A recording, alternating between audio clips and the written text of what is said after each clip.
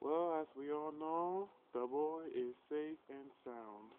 What can I say? After several days of being in captivity, I mean, we all happy that at least this boy has a chance to live.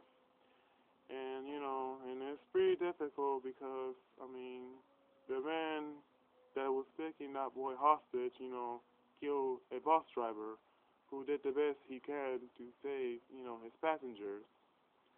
And now we realize that, now we know that he is dead, and we don't know if the policeman got him or he blew his own brains out. And unfortunately, we really don't know that at this point because it is something that investigators are trying to get to the bottom of it.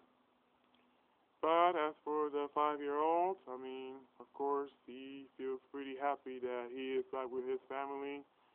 But I don't know if that ordeal will even affect him really, because as you know, he is an autistic like myself, and I think that I don't know if that might affect that, in his personality.